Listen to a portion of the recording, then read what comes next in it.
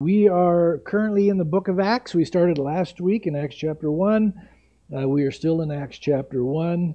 So let's turn in our Bibles to the book of Acts and let's open up in a word of prayer.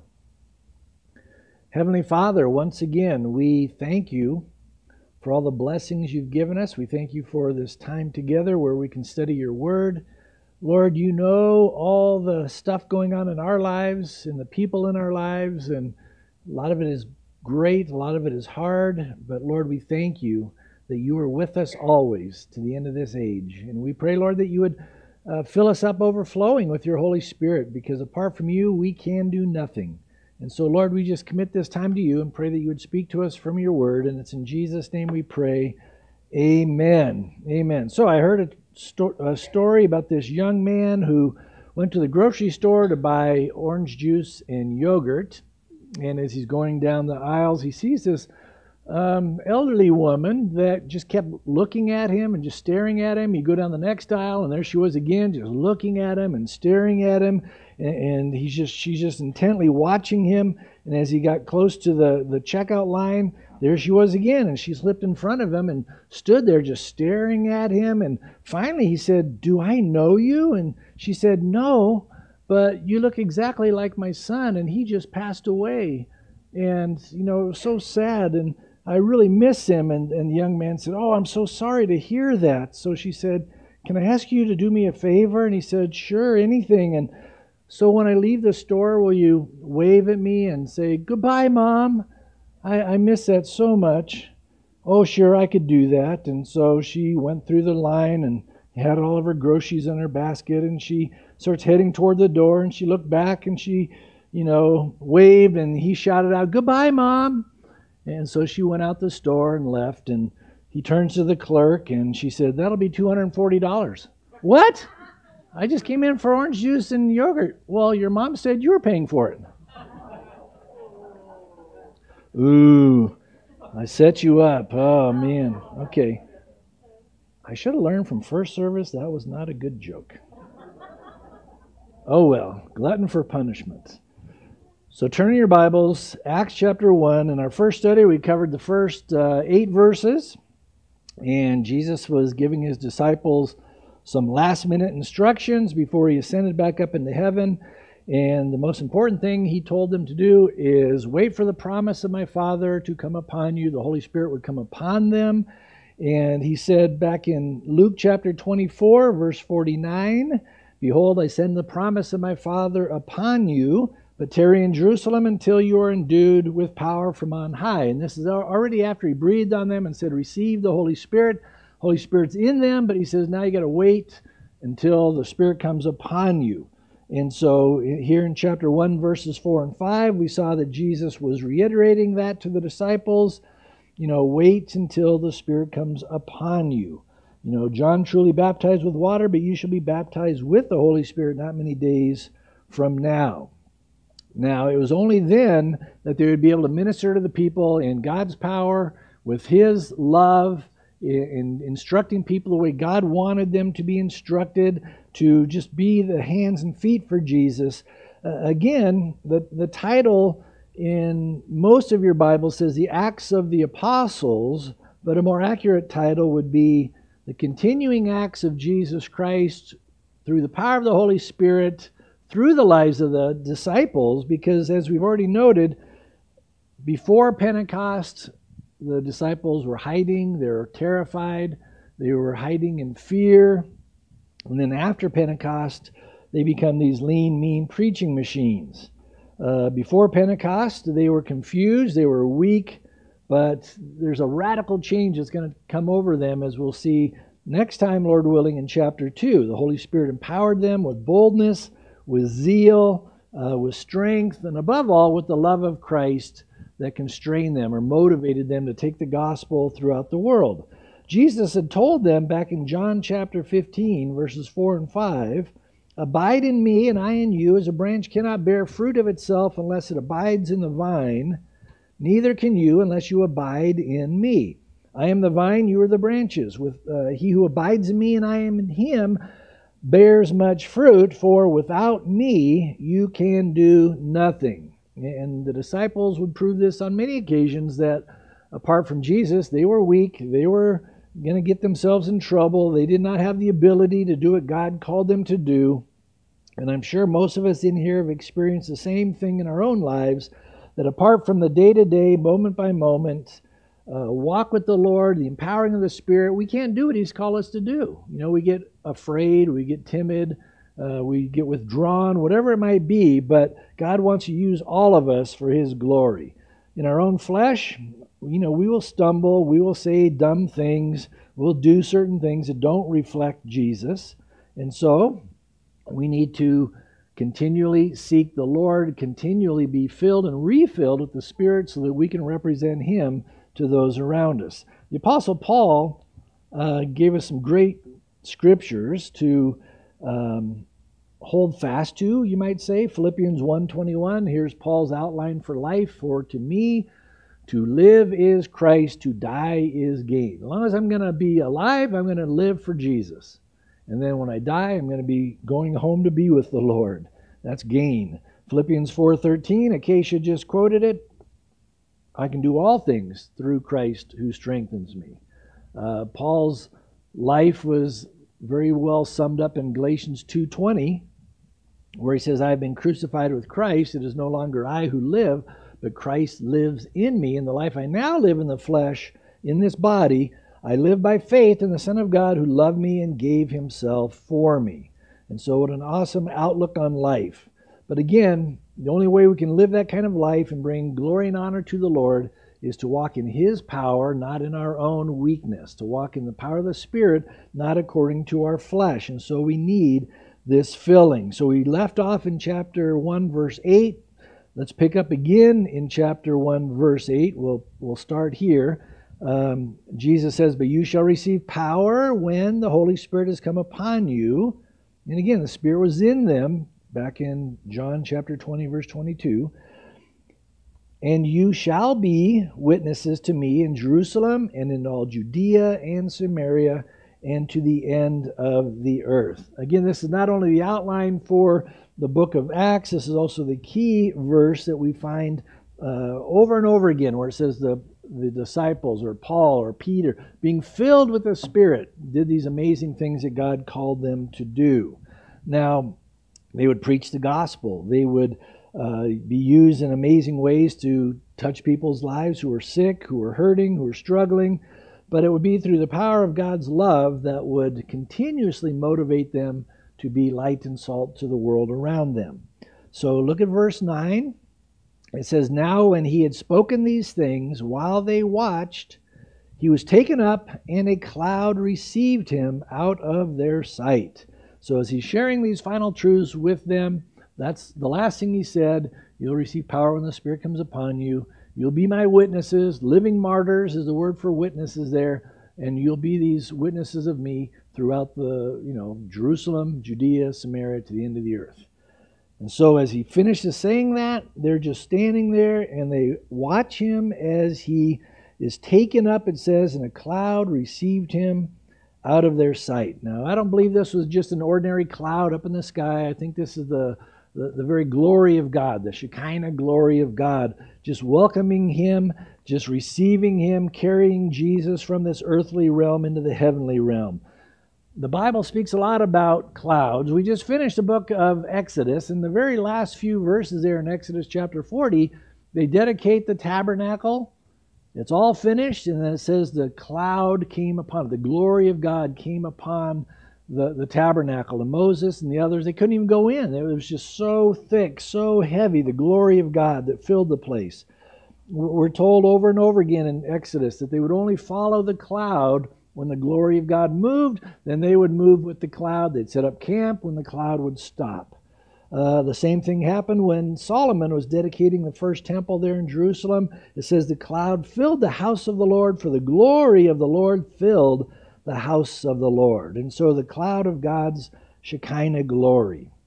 Now when Jesus, when He returns, He's returning in a cloud. It says in Luke chapter 21, verse 27, then they will see the Son of Man coming in a cloud with power and great glory.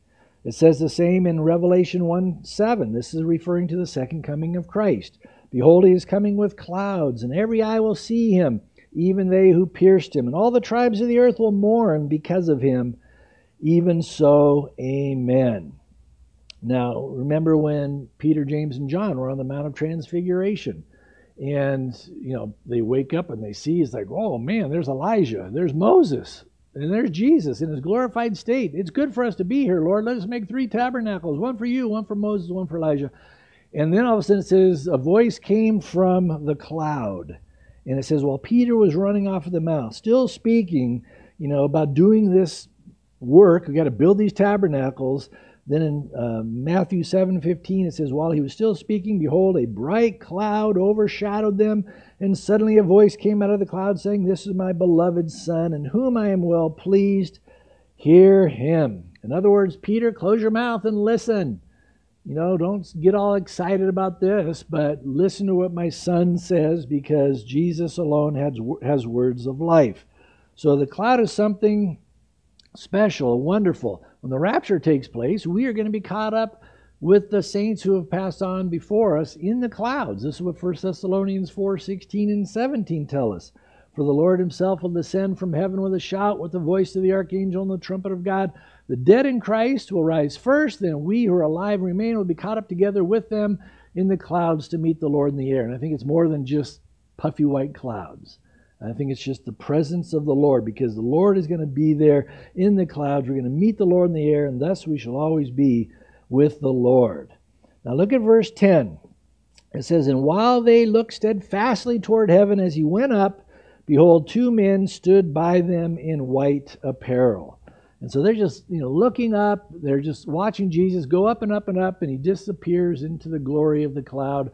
And these 2 angels, I believe, these 2 men in white appear. And personally, I think these are the 2 angels that were at the tomb of Jesus. Remember when Mary Magdalene comes to the tomb, and, the stone had been rolled away.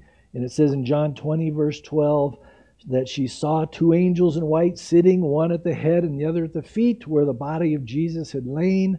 A beautiful picture of what we saw in Exodus, the Ark of the Covenant with the mercy seat, the 2 cherubim on it, touching their wings, and now we see these 2 angels there, and they're just looking at the disciples, and their mouths hanging open. This is amazing. It's like, man, why are you looking up there? Why do you stand gazing up into heaven? The same Jesus who was taken up from you into heaven will so come in like manner as you saw him go into heaven. So this is another wonderful promise of the second coming of Christ. When he returns in power and in great glory, he's coming back visibly in a cloud. And, Jude 14 says, behold, he is coming in a cloud with 10,000s of his saints. Not 10,000, but 10,000s. It means thousands of thousands times thousands and thousands. So 10,000, an innumerable number. Jesus is coming back with his saints, you and me, clothed in white. What an awesome sight that will be. Jesus comes from heaven back to earth. He's going to bring an end to the Great Tribulation, that 7-year period where God's dealing with the Jewish people once again, but also putting his wrath down upon this planet against those who've rejected Christ. It's going to be a brutal time, but at the end of the Great Tribulation, here comes Jesus riding on a white horse, and we're going to be coming back with him, riding on white horses. I don't know how to ride. Well, you'll learn in a hurry, don't worry. It's all going to come together. But in Revelation 19, look at these verses, starting in verse 11. This brings an end to the Great Tribulation upon the earth. Now I saw heaven opened, and behold, a white horse, and he who sat on him was called Faithful and True, and in righteousness he judges and makes war. His eyes were like a flame of fire, and on his head were many crowns. He had a name written that no one knew except himself. He was clothed with a robe dipped in blood, and his name is called the Word of God. Verse 14 says, and the armies in heaven, clothed in fine linen, white and clean, followed him on white horses. Now, if you go back to verse 8 of Revelation 19, that's the bride of Christ. We're coming back with him, clothed in fine linen, bright and clean, following him on white horses. Verse 15 says, now out of his mouth goes a sharp sword, that with it he should strike the nations. He himself will rule them with a rod of iron. He himself treads the winepress of the fierceness and wrath of Almighty God. And he has a name on his robe and on his thigh, a name written, King of Kings and Lord of Lords. And the very next thing that happens is the Antichrist, the false prophet who've been deceiving people on the earth, they're thrown into the lake of fire that burns forever and ever. And then Satan is bound and he's thrown into the abyss, the bottomless pit, where he will be for the 1,000-year millennial reign of Christ.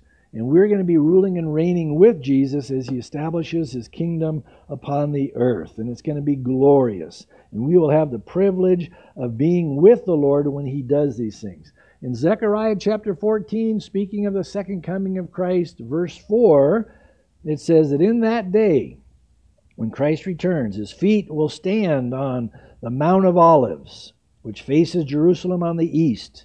And the Mount of Olives will be split in two. And we'll see there's an earthquake that'll split it in two, from east to west, making a very large valley. Half of the mountain shall move to toward the north, and half of it toward the south. And so it'll form a large valley that'll lead directly to the Temple Mount. You got those pictures of the Golden Gate, the East Gate. You can see this is a picture. I'll go back to the first one again.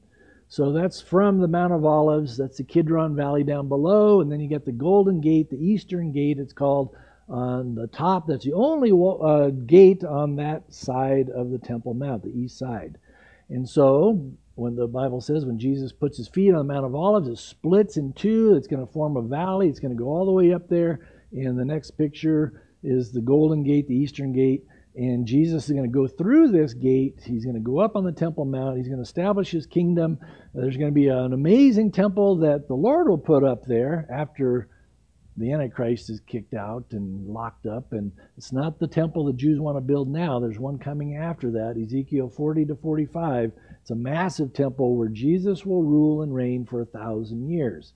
So the Muslims, because they know the Messiah is supposed to go through this gate, they sealed it up. They put cement on it. They put a graveyard in front of it. No Jew's ever going to step on a grave. And so this is their way of saying, we're not going to let the Jewish Messiah in. It's not going to stop Jesus. Come on. There's a Lean Rittmeyer. I encourage you to look up Leen Rittmeyer. He spent a lot of years under the Temple Mount, doing work on the Temple Mount. He did some amazing photos from underneath this where he found the original pillars of the Golden Gate, temple gate there. The amazing pictures, you can look them up. Anyway, this is what it says in Psalm 24, verse 7. King David writes, "Lift up your heads, O you gates. Be lifted up, you everlasting doors, and the King of glory shall come in." And that's a reference to Jesus coming back, going through that gate and establishing his kingdom on earth for 1,000 years. So it's going to happen. Jesus is coming back real soon, well, at least 7 years away. And that is one of the essential doctrines of the Christian faith. On the other hand, there's a flip side to this question that the angels ask here in verse 11. Notice again, why do you stand gazing up into heaven? He could say the same thing for some of us here today. People of Grand Junction, why do you stand gazing up into heaven? There's a balance in all this. I love prophecy. I love talking about the rapture. In fact, not this Wednesday, but the next Wednesday, it's mostly about the rapture. And I love talking about those things, but we don't just stand here looking up, waiting for Jesus to take us home. We also need to be looking around. And there's work to be done. Occupy until I come, Jesus says. Be about the Father's business. There's a lot of people who are dying in their sins. It's a great thing the young people got to go down to Mexico. They were looking around, seeing what needs to be done. Craig and Jody going to Israel. There's a lot of work to be done. Ministering to the IDF. Ministering to those who are hurting, those who are struggling over there. And they're under constant bombardment. You got to pray for the peace of Jerusalem. A lot of things to be done. Don't just, sit on a mountaintop looking up, waiting for Jesus.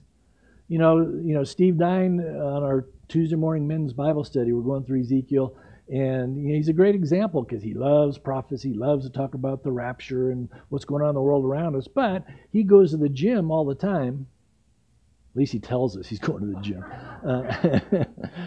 But he's always got guys coming up talking about the Lord, talking about what's going on today. So you want to look up, but you're also looking around for opportunities to share the love of Christ, the truth of God's Word with those around us. We need to have love and compassion for those who are dying without Jesus.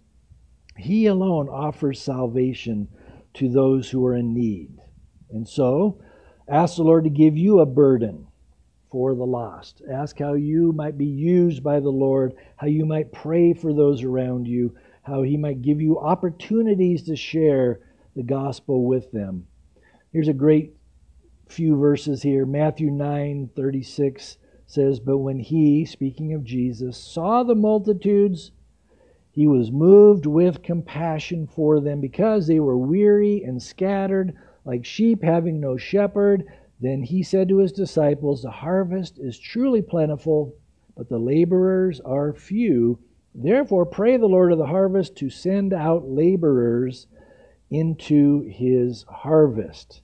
Again, while we're looking up, keep looking around. Let's not forget to keep looking at those who need Jesus. See who the Lord might bring into your life that we can minister to them. Even if the elderly lady at the grocery store keeps staring at you, you don't need to pay for well, if the Lord puts it on your heart, pay for groceries. But let her know about Jesus. Look at verse 12. "Then they returned to Jerusalem from the mount called Olivet, which is near Jerusalem, a Sabbath day's journey." And so Mount of Olives, on the east side of the Mount of Olives is the little town of Bethany. That's where Lazarus and Mary and Martha lived there. That's where Jesus ascended. And so they just go up to the top of Mount of Olives and back to Jerusalem. They would have gone through that eastern Golden Gate to get back on the, into the city there on the Temple Mount. And they'll spend time up there and so forth. But it says here, "And when they had entered," so they're going to this upper room, as we'll see later. Well, right now, they went up into the upper room where they were staying. Peter, James, John, and Andrew, Philip and Thomas, Bartholomew and Matthew, James the son of Alphaeus, and Simon the Zealot, and Judas the son of James.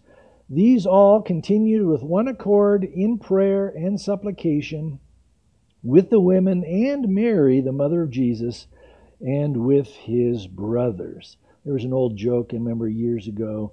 They all continued with one accord in prayer. So you got 11 disciples in a Honda Accord? I don't think that's going to work. No, that's not what he's talking about. I was a new believer, and it's like, I don't get it, Lord. Sorry. They all continued in harmony. It is, in prayer, supplication. Somebody just got it. With the women and Mary, the mother of Jesus, with His brothers. And so, what do they do first? Jesus is gone. We're waiting for the outpouring of the Holy Spirit. So what do we do now? Let's pray. That's always a good thing. You don't know what to do. You better enter into prayer. Wait on the Lord. Isaiah 40 verse 31, "But those who wait upon the Lord shall renew their strength. They shall mount up with wings like eagles. They shall run and not be weary. They shall walk and not faint." Now, He's just commissioned them with this monumental task of taking the gospel throughout the known world into a hostile environment. And so they had better stop and pray and wait for the promise of the Father, the outpouring of the Holy Spirit. Notice it says that women were also in this prayer meeting. There's 120 people gathered together in this big upper room. The room would have been close to the size of this auditorium here. And so you got 120 people there gathered together with these women. That'd be Mary Magdalene, Salome, Joanna, and it mentions Mary, the mother of Jesus. Something important to note here is she's praying with the other disciples. Nobody is praying to her. Nobody's praying to her. And that's important because unfortunately some groups have elevated Mary to this place of prominence and preeminence where they put her equal with Jesus. In fact, there is a big cross over in Rome where it has Jesus on one side of the cross and Mary's on the other side. That is just wrong by any stretch of the imagination, that is just wrong. Some people have said she's a co-redeemer with Christ. It's just a very sad situation. Here's Mary with the apostles and these other women, and it mentions Jesus' brothers. Now, who is that? Well, we know their names, James and Joseph and Jude, and I just spaced out the other guy's name. Simon says, Matthew 13:55, it mentions that Joseph and Mary had 4 sons after Jesus and at least 2 daughters, because it mentions daughters. So the proper order is Mary, as a virgin, conceived of the Holy Spirit, brought forth Jesus. And then Joseph and Mary had at least 6 children together. So don't think that, oh, she's a perpetual virgin. Oh, she's at the right hand of the Father. That's all not true. She was very, very blessed. Our perspective should be she was truly highly favored, blessed among women. That's what the angel Gabriel said. But when she's acknowledging what God is going to do in her life, this is what she says in Luke chapter 1, verse 46. And Mary said, my soul magnifies the Lord, and my spirit has rejoiced in God my Savior. Who needs a Savior? Only sinners. If you're sinless, then you don't need a Savior. But she acknowledges, I'm a sinner. She knew she was not perfect. She knew she was highly favored. She was tremendously blessed. But don't put her on a place that the Bible does not put her. Anyway, this is the last mention of Mary in the Scriptures. Verse 15. And in those days Peter stood up in the midst of the disciples. Altogether, the number of names was about 120. And said, men and brethren, this scripture had to be fulfilled, which the Holy Spirit spoke before by the mouth of David concerning Judas, who became a guide to those who arrested Jesus, for he was numbered with and obtained a part in this ministry. And so speaks of Judas Iscariot. Now, again, he tells the disciples, in chapter 20, verse 22 of John's Gospel, it says he breathed on them before the ascension, and the Spirit came in them. And so here now Peter stands up, and he's quoting Scripture. The Holy Spirit is bringing to remembrance things that the Lord had already spoken, things from the Old Testament, things concerning Judas Iscariot here, because he's mentioned not by name, but in prophecy in the Old Testament. And so this is a great example of the Holy Spirit taking the Word of God, because it says after Jesus breathed on them, in Luke 24 it says their minds were opened up to understand the Scriptures. That's what the Holy Spirit will do. He brings to remembrance things that the Lord is showing us. He tells us and reminds us of God's Word. You might be in a situation where you're not sure what's going on, how to answer this person, then all of a sudden a verse will pop into your mind and you share it, and it's like, oh, that's exactly what that person needed to hear. Well, that's not you coming up with something. That's the Holy Spirit bringing to your mind what He's planted in your heart, because you're in the Word. You're spending time in God's Word. I can't remember who it was years ago said, this is like ammunition. The more you get the Word of God in you, it's ammunition that the Holy Spirit will use not only to come against the enemy's lies, but also to speak the truth in love to those who need to hear the truth about Jesus and what they're dealing with and so forth. So anyway, in Psalm 41:9, this is what Peter's referring to here. It says about Judas Iscariot, even my own familiar friend in whom I trusted, who ate my bread, has lifted up his heel against me. And so that's what he's referring to. Now, speaking about Judas Iscariot, I can't think of any more of a tragic life than him. I mean, he walked with Jesus. He was ministering with the other 11 apostles for 3.5 years with Jesus. He was anointed by Jesus to go out and cast demons out of people, to proclaim the good news of Jesus, to heal the sick, and yet he was never saved. Just because you see somebody on TBN that claims to do signs and wonders, it doesn't mean they're saved. There's a lot of lying spirits out there. There's a lot of false doctrine out there. You got to be very careful. Jesus said it would have been better for him never to have been born, because he had a reprobate mind. He was in it for himself. he sells Jesus out for 30 pieces of silver. He was trying to become the treasurer over Jesus's group. And then when he saw that Jesus is going to be, going to the cross, and he's starting to buy into what Jesus is saying, I'm going to go to the cross. I'm going to die for your sins. I'm going to be raised the third day. And he's like, wait a minute. I want you to establish the kingdom of God now. I want to be the treasurer. I want to be, because he was in charge of the money purse. He wanted the power, the position, and so he sells them out for 30 pieces of silver. I'll identify the Messiah in the garden with a kiss. How sad, how tragic. He was used in mighty ways, but he was not saved.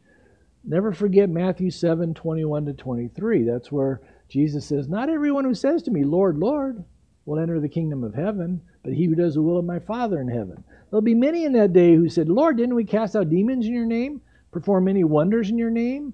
Didn't we do all these amazing things in your name? And he'll say, depart from me, you workers of iniquity, I never knew you. You don't want to hear him say that. That'd be the last thing you want to hear him say. And so there should be no amount of money or fame or power or position in this life that gets in the way of Jesus. There should be no relationship that you get involved with. If they try to lead you astray from your walk with Jesus, then you need to get out of that relationship. It's not worth it to be in any kind of a compromising situation where they're trying to take you away from that close walk with the Lord. Jesus is my everything. He has done everything for me. I mean, how could I ever think about denying him for some temporary thing that's going to be turned to dust? It's going to burn up in the end. Don't ever surrender your life to anything or anyone but Jesus Christ. Look at verse 18. It says, now this man purchased a field with the wages of iniquity. Oh, I love this part. And falling headlong, he burst open in the middle, and all of his entrails gushed out. Isn't that amazing? Got to read that again. No. People are like, it's almost lunchtime. Please don't. No, after Judas betrayed Jesus and he knew he was going to be crucified, he felt so guilty for taking the money, betraying him. He goes back to the Pharisees. He throws the 30 pieces of silver down at their feet, and he goes off. And in Matthew's gospel, it says he went out and hung himself. Here, it says that he went headlong. He burst open in the middle, and all of his guts gushed out. Is that better than entrails? I don't know. Some people try to use this to say, oh, there's a contradiction in the scriptures. Matthew says he went out and hung himself. Here it says he just fell and burst open. Which one is it? Well, it's both. If you've been in that part of, around the Temple Mount there's a lot of cliffs. There's a lot of trees that hang over the cliffs. Probably he hung himself. Either the branch broke or the rope broke, and then he fell and popped open. I love that verse. Do we have a slide? No. I'm just kidding. Anyway, no discrepancy there whatsoever. Verse 19, and it became known to all those dwelling in Jerusalem, so that the field is called in their own language, Akeldama, that is, field of blood. For it is written in the book of Psalms, let his dwelling place be desolate, and let no one live in it, and let another take his office. Therefore, of these men who have accompanied us all the time that the Lord Jesus went in and out among us, beginning from the baptism of John to that day when he was taken up from us, one of these must become a witness with us of his resurrection. So Peter's saying these are the requirements of the next apostle. They had to be with us. They had to watch the ascension of Jesus. And so, there's 12 foundation stones in the city of New Jerusalem. There's 12 names of each of the apostles under those stones. The question is always, well, who is it?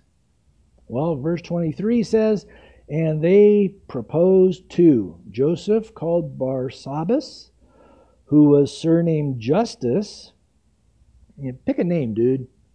3 names, that's confusing. Joseph, Barsabbas, Justus. Do you ever have a mom like that? You got a bunch of kids in the family, and I've heard, even my mom did that. It's like, George, Jerry, no, Jeff. It's like, those are my cousins. Yes, I'm Jeff. Pick a name, Joseph called Barsabbas, whose surname was and Matthias. And they prayed and said, You, Lord, O Lord, who know the hearts of all, show which of these two you have chosen to take part in this ministry and apostleship from which Judas by transgression fell, that he might go to his own place. And they cast lots. It's like tossing dice. And the lot fell on Matthias, and he was numbered with the 11 apostles. So it's kind of funny. It's like, Lord, we picked these two guys. Which of these two do you want? I can imagine God saying, I didn't pick either one of them. You know, and we often do that. Lord, I want to do this or that. What do you think I should do? And he goes, I don't want you doing either one of those, Jeff. And okay, I'll do this one. I like this one better. And then you do it, and then it kind of falls flat on its face, and the Lord's like, I'm patient. I'll wait for you to start listening. You know, do what I got for you to do. And so we end up picking the one we like best. And then we tell people, look what God told me to do. Look where God told me to move. Look what God told me to buy. And then 6 months later, I don't know why I ever did that. Because you put God in a box. Remember when God told Gideon to get ready to fight the Midianites? Gideon's like, okay, I got 32,000 men that are going to fight the 135,000 Midianites. God's like, no, it's too many. Okay, I've got it down to 10,000 to fight the 135,000 Midianites. No, it's still too many. Well, what do I do? Well, go down to the stream. Those, they call it Gideon's spring there. And there'll be 300 guys, and this is how they're drinking the water. Pick those guys. Really? 300 against 135,000? Yeah, that's what God said. So they defeat the Midianites. Amazing. So, you know, I thank the Lord that He has chosen men and women in our fellowship here who serve the Lord in so many different ways, some in front of people, some behind the scenes. It makes it a true joy to serve here, knowing that God is picking people, and He still continues to pick people. He raises people up to serve in various capacities. He's opening doors for all of us to serve the Lord, whether it's in the church here or outside the church. There's a lot more people outside than inside, so don't get closed-minded and say, I want a title, I want a position. Be careful. You want to do what God's called you to do. But notice how they cast lots. Again, this is the Old Testament way of determining God's will. This was not the way when the Holy Spirit comes upon them. And so in Proverbs 16:33, Old Testament, it says, the lot is cast into the lap, but its every decision is from the Lord. We get a great illustration of this in the book of Jonah. Remember when Jonah, you know, is told by the Lord, go to Nineveh, and he goes, I don't want to go there. They're mean. They're nasty people. No, go to Nineveh. Tell them the judgment's coming in 40 days. They need to repent. I'm not going to do it, Lord. Please go to... And so, no. And so he gets on a boat. He goes the opposite direction. And a storm hits because God sent the storm. And then it says the captain, and these are all unbelievers, they start casting lots, trying to determine, why are we having this violent storm against us? And it says the lot fell to Jonah. So Jonah's like, I'm busted. It's me. Throw me overboard, and then the storm will stop. They're like, okay. Storm stopped. God sends the great fish, swallows him up, barfs him up on the beach, and he goes to Nineveh. He preaches, you know, judgment is coming, and they all get saved. And then Jonah whines and complains about it. But now we have the Holy Spirit within us. Now we have the Holy Spirit upon us. And we can pray and we can seek the will of God. And, you know, God can open up doors that no one can shut. He shuts doors no one can open. He will give us, through the Holy Spirit, as we talked about last week on Wednesday night, He gives us wisdom. He gives us discernment. He gives us a word of knowledge. He will lead us and direct us the way He wants us to go. Personally, this is just my personal opinion, I think God ignored Peter in his decision. And it's almost like God could say, and I'm not putting words in his mouth, but if I was God, I would say, okay, Peter, you can come up with your committee, your 5-year plan. You can toss the dice. Okay, you got Matthias. Great. Do you ever hear of Matthias? No. This is the last mention of Matthias in the Bible. I'm sure he's a great godly man. I'm sure God did use him. But God's like, I got another choice. His name is Saul of Tarsus. And in a few years from now, I'm going to pick him. And he's going to become the apostle. Apostle to the Gentiles. The Apostle Paul. He writes half the New Testament. He takes the gospel, as we're told in chapter 1, verse 8, to the ends of the earth, the known world at that time of the Roman Empire. So that's my personal opinion. But, God didn't get mad at Peter. He didn't get mad at me when I made a stupid decision. God is patient. He waits for us to come back to that place where it's like, okay, Lord, what do you want to do? Maybe he's done that with you. Just realize if you made choices and they were the wrong choice, I think we've all done that. Let it go through your memory brain. Oh yeah, that was a dumb choice, wasn't it, Lord? He can restore what the enemy is trying to destroy. He can take it back and he can rewind it back to where, okay, I made a bad choice here. I see what I did wrong. I repent, Lord. I confess it to you. And then you start fresh. You start new. You don't dwell in the past, because all of us have a past, but now you go forward with the Lord. And the Holy Spirit will give you peace.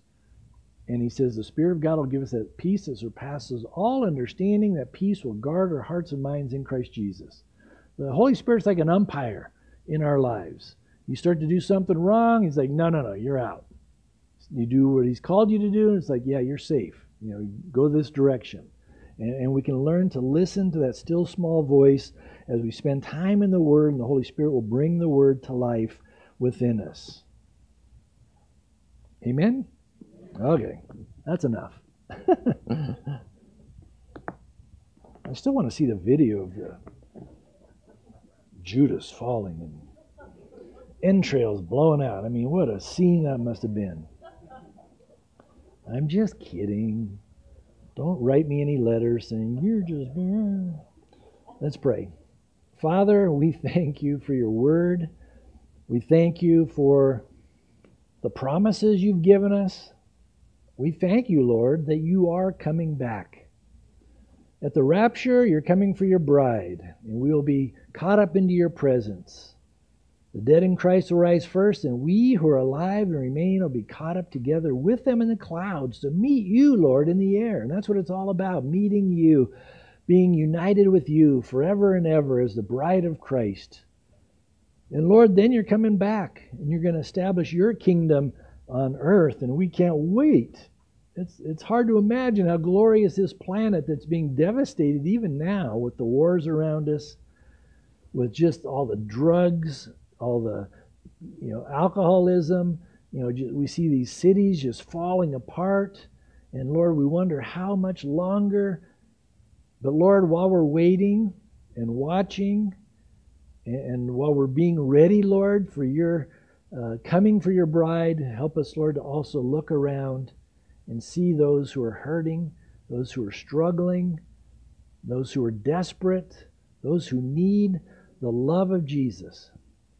They need the forgiveness that only Christ can provide. Lord, give us opportunities throughout this coming week to look around and see the people that you bring into our lives. And then we pray that you give us boldness. Empower us with your Holy Spirit so that we don't shrink back, but we speak the truth in love to those you bring into our lives. Lord, we know it starts in our families. It starts in our neighborhood. That's our Jerusalem, Judea, Samaria, to the ends of the earth. Lord, we just pray that you would go before us, open doors that no one can shut, and shut doors that no one can open, and give us your wisdom and your discernment, and above all, your agape love for those around us, to speak the truth of your death, your burial, and your resurrection. You paid the price in full for all of our sins. May we never be ashamed of that gospel message, that you died for us. You paid the price in full. Lord, you were buried in that tomb, but you conquered the grave, and here you are in our midst, offering the free gift of eternal life to anyone who will humble themselves and say, Lord, I need you, Jesus. Lord, I need your forgiveness. Lord, I need your blood to wash me clean. And so I receive you now as my Lord and Savior. Fill me with your Holy Spirit, Lord, so that I can live a life that brings glory and honor to you. And if you pray that prayer, simple prayer by faith, God will honor that. He's not looking for you to jump through hoops and put on a certain kind of outfit, suit and tie. He doesn't care about those things. He's looking at the heart. And He just wants you to surrender your heart to Him because He loves you. And Father, we thank you that you love us. We thank you that Jesus is with us always, even to the end of this age. And so, Lord, we just commit our hearts to you once again. And thank you for using us for your glory. And it's in Jesus' name we pray. Amen. Amen. Let's stand together. Let's worship the Lord. And as always, if you need prayer, please come on down. We'd love to pray with you and hopefully encourage you in Christ.